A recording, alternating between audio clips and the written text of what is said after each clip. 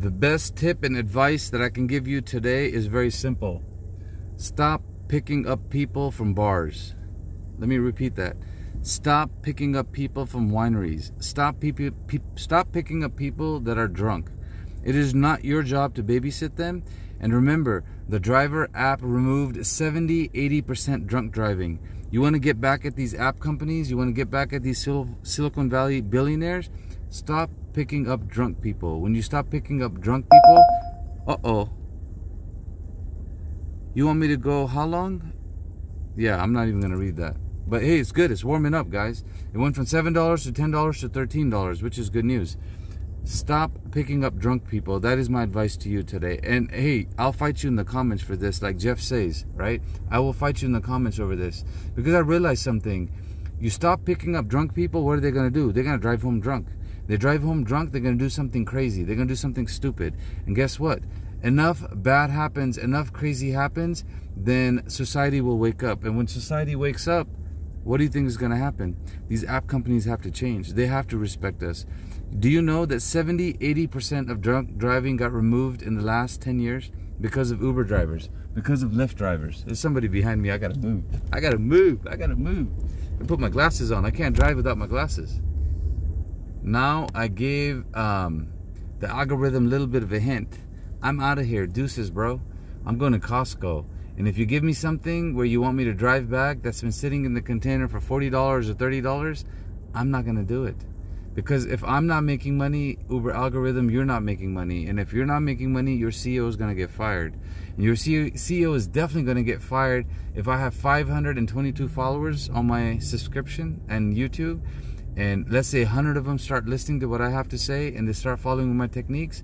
Guess what?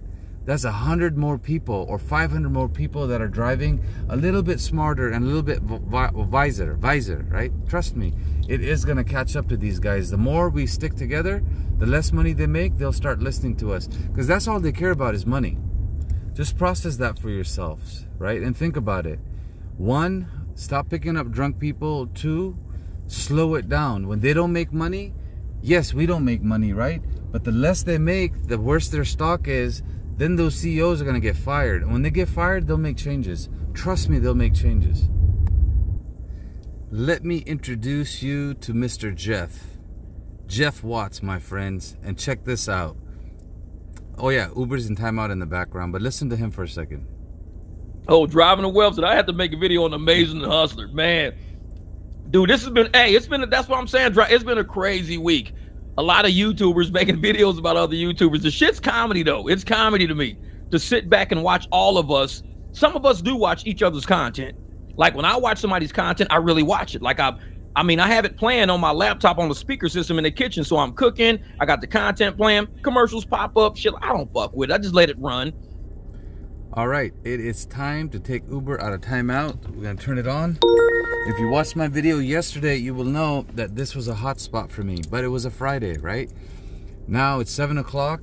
I'm not going to hit the airport, but we're going to stay here and just see basically what happens in the background. And I got to do a little bit of work. I got to get my thumbnails ready so I can start uploading them. And I'm listening to Jeff's podcast in the background. The dude is smart and he's hilarious.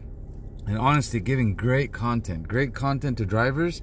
And honestly, even if you're not a driver, you can listen to what he has to say because he gives you logic and he tells you, you know, how to be a man. He tells you like how to think and how to not be a slave mentality. But you know what I mean. How to not have slave mentality. And I love it when he talks about plantation. Dude, the guy is good. You should check it out. Now the app is on. I'm gonna double check my settings. We'll turn the pets on and we're good to go.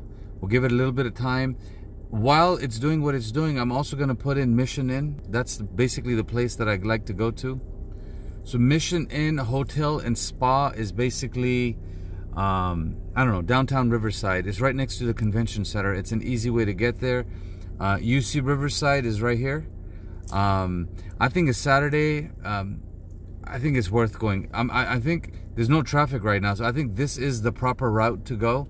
If there's traffic sometimes over here, I'll take an exit on Central and go this way, because in Canyon Crest and Victoria, there's hills and people have land, like 5 acres. They're rich people. So if you're closer and you drive that way, it takes a little bit longer, but there's a potential for an opportunity.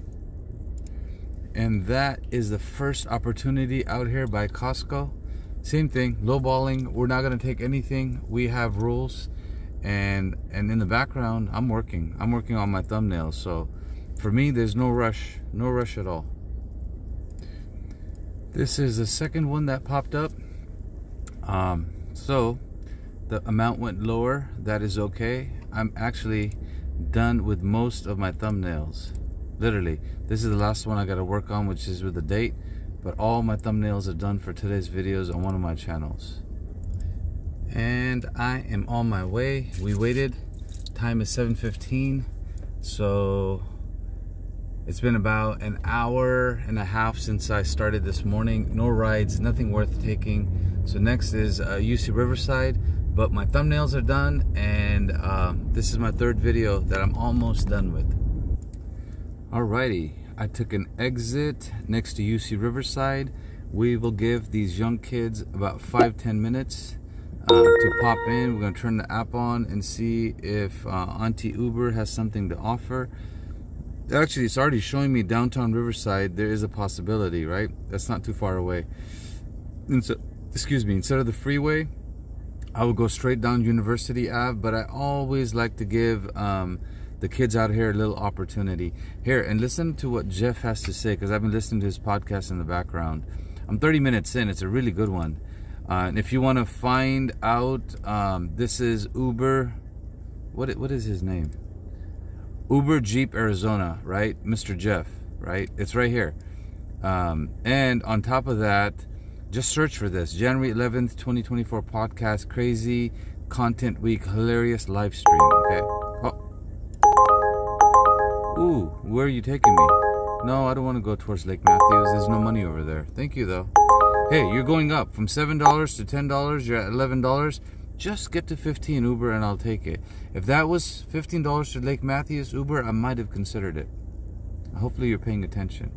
But we're going to ignore that. We're going to go back to Jeff. Uncle Jeff.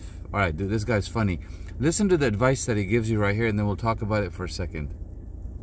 Gross for the week. My gross for the week, it could just add up slowly. It could add up fast. But I always try to say the profits are what you trap in your bank account. Those are your profits.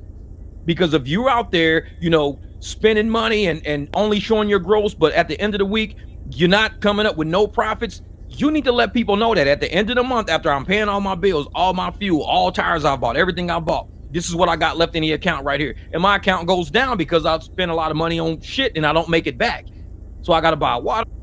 Did you hear what he had to say? The profits are what you trap in your bank account. So whatever's in your bank account, whatever's in your savings, those are your profits, right? Everything else is basically your overhead or your debt or whatever you want to call it.